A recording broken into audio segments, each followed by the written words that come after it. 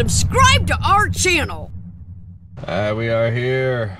We'll go see if we can get this paddle reconditioned, because you can see I went paddling with it and it didn't really work all that great in salt water. It's just a joke. Oh, I get it. I get jokes. And it got a little rusty. Let's go see if the blacksmith himself can fix it. The master blacksmith, Mr. Stryker Forge. And it is wet out there. I bet. It's warmer in here. You can see that it's cold. Is it cold? It's raining! It's raining! So I brought you the paddle. The paddle bottle opener. Yeah, well, it didn't work like very well, you know, paddling. It's a little bit small. I bet. So and then it kind of got rusty from the salt water. So I was thinking maybe you could like fix it for me. Oh, I can shine this right on up. Yeah, no, not a problem. Here, I went out there and I was like yeah.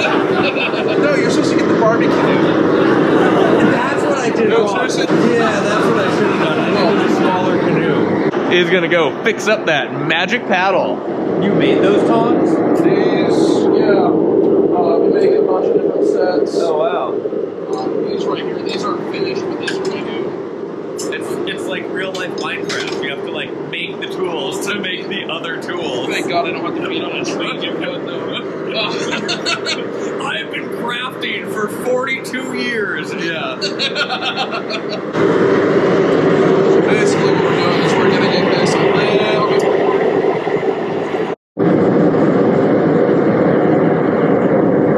So just a little local beeswax here. So you just heated and waxed it? Yeah, that's it. And then what I do is I come back over here to the forge. And what I do is I'm gonna harden that wax on there. Take a bunch of that moisture out. I'm looking to just get it to smoke. I don't want it to flame, bubble. So I don't want to actually. So on this process, I don't want it to get super hot and bubble or flame up. The wax will make its own little shell around this as long as you keep the heat drying it out in an even method. This is probably one of the oldest blacksmith finishes there are because, well, beeswax was something available anywhere you went. And was something that we use for a lot of different things anyways. And as all kids goof off, there's certain ones who you look at and you see them always paying attention. All of my students are that way. And in the metal shop, we kind of work separately off of the wood shop. And basically, whoever has their projects finished kind of gets to come and hang out. Set that there to dry. So I blackened that up a little bit and put a thicker finish on it. If you're going to be out in the ocean on it, it's always going to rust a little bit, but that should. It's been doing pretty good in the car itself, but then I took it out on a paddle. I went around Marrowstone, or around Indian Island rather, and was like, oh, I'll get some shots while I was out there. And so I got like a shot or two, but then definitely like the following day I looked at it and rehung it on the mirror, and then the following day I looked at it and I was like, oh, it all rusted. And I didn't fall in. I think it's like the sweat. Oh, it is. Like, now that you've touched it, sorry. So in Florida, when I sent a bunch of pendants over, they messaged me and said, hey, they're starting to rust. And I said, well, of course they are. They're metal. You're in Florida. And you have salt air coming in. And when you are hanging out by the beach, like you do often, and it's hanging in your rear view mirror, you're getting salt air on it. You're gonna rust it. If you think you can stop rust, well, stop the rust on your car.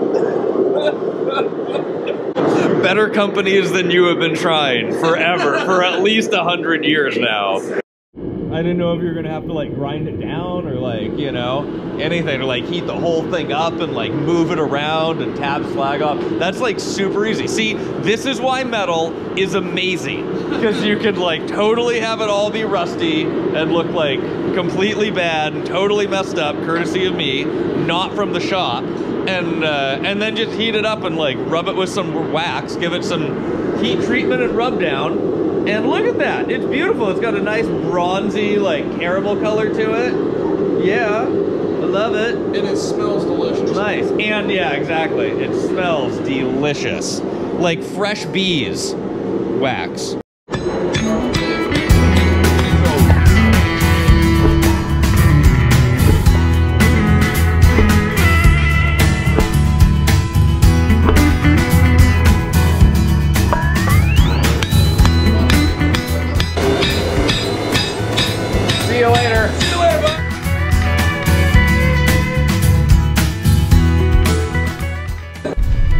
Love having rad friends. What an absolute master craftsman that dude is. Super cool little tricks. That's one of the things I love about seeing other people and doing this kind of stuff is you learn all kinds of new information. So if you ever want to recondition metal, apparently, say 400 degrees, I think we'll go back and watch the video. But if you ever want to recondition metal, here are some great tricks from Stryker Forge, because you can see just how beautiful this beautiful paddle came out.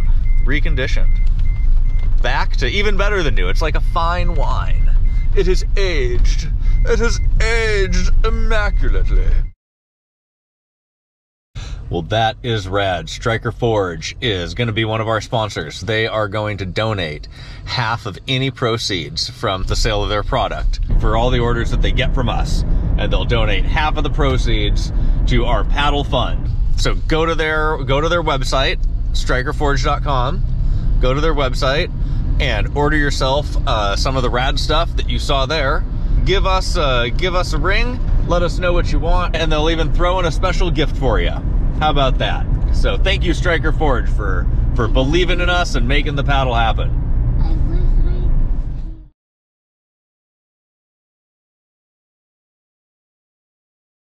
And don't forget to smash that subscribe button. If you liked it, please don't forget to subscribe below. If you enjoy our content, please think about liking and subscribing. This is a fun hobby and great thing for me and my kids to do, and we really enjoy it a lot. And the more subscribers that we have, well, the more cool projects we can justify doing. So give us those numbers, help us out with those numbers, and subscribe to the channel. Thank you so much.